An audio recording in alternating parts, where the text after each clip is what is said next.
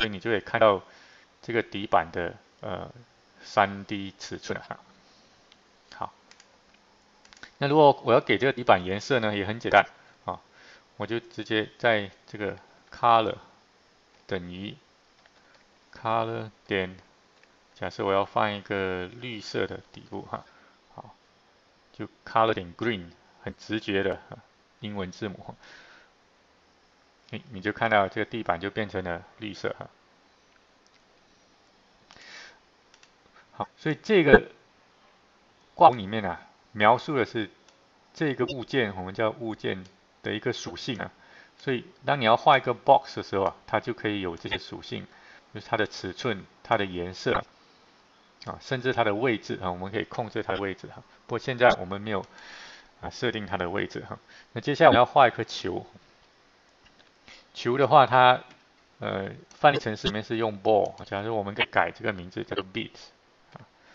小珠子哈。那这个 sphere 的话就是它规定的这个语法哈，这你就不能改，你就照着它。所以如果你什么都不给的话，它就是画一颗它内定的球哈。OK， 所以预设的球啊，它就是摆在 x 轴、y 轴和 z 轴是0的位置，然后半径啊是1，然后预设颜色是白色哈，所以这个球在这里哈。好，所以我们可以把它的位置啊提上哈，它的位置的属性呢叫做 pose 等于，假设它还是在 x 是0，但是 y 我现在要把它提高，假设提高到8好了，然后0，z 轴也是0哈。那我让它的颜色是红色红色好了 ，yellow， 就要 color 点哈。那还有半径，假设我的半径0.5就好。好，这样的话，再执行它，你就会看到一颗黄色的球啊，距离底板8的高度哈，这个8，然后半径是0.5哈。好，好，现在重点来了，就是要怎么让这颗球动哈。那球动的话，你就必须要有一些物理知识哈，因为这牵涉到球的位置的变化，还有速度的变化哈。所以我们知道，在物理上一个速度的定义是它的位置哈。我们现在是 y 位置的变化哈，就是 dy 除以 dt 哈。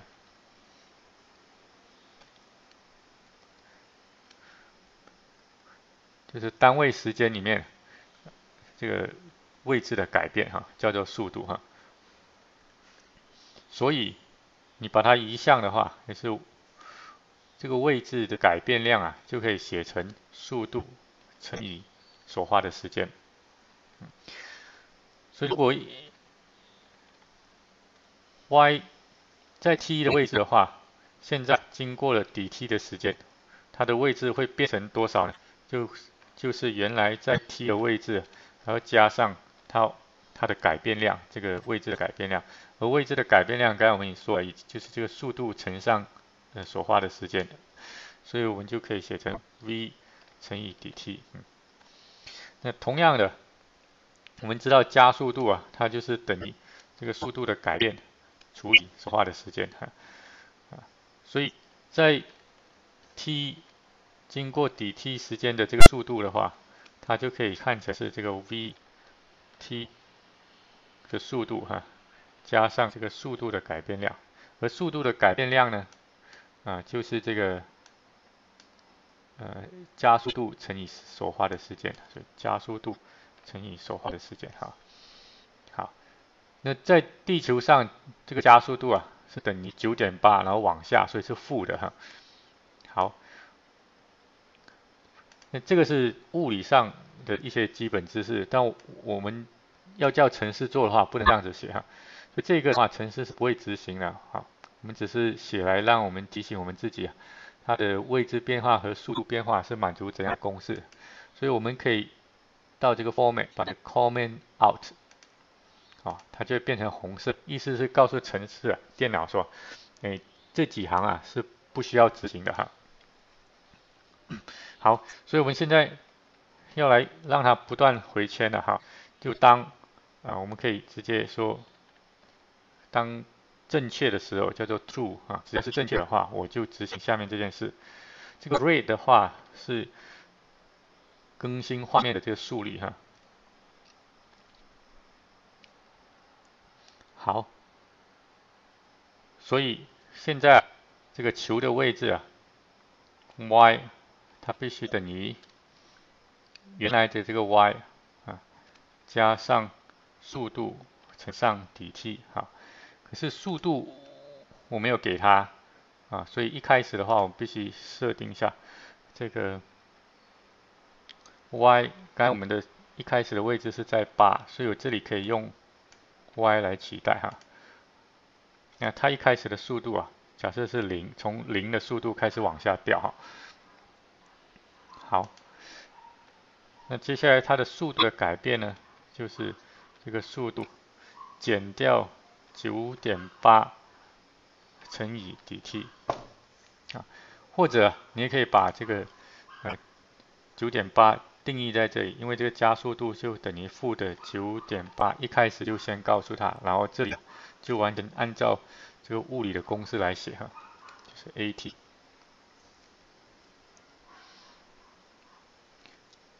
好，那这个底 t 我还没有给底 t 就是所花的一些时间，每隔几秒你去看这个位置一次所以我们假设给它 0.01。那按理说这样子的话物理以上已经描述了这个物体这个球它的 y 的位置还有它的速度的变化了但是变化之后你要再把这个球再画出来所以这时你就要把这个球的位置更新一下，这你不需要再全部重写一次，你只要 bit 点 position， 就这个 bit 这个物件它的位置，而且是 y 位置罢了改成 y，只有 y 位置改，因为其他都不改那这样的话它就会做更新的动作好，我们来看一看执行。好，看它就穿过去了好，但因为它这是一直往下掉落的这种运动过程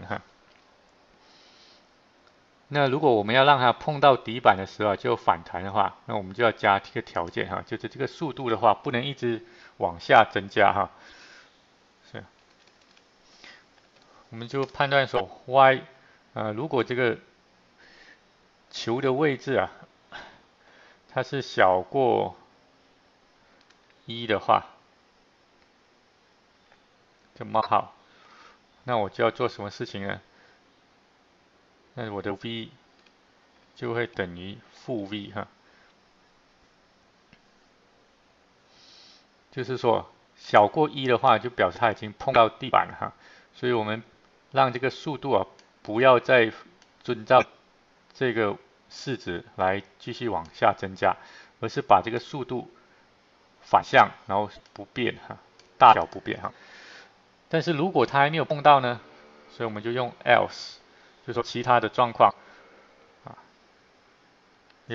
y 如果不是小于1的话，那表示它没有碰到这个地板那它就按照这个自由落体的公式继续往下掉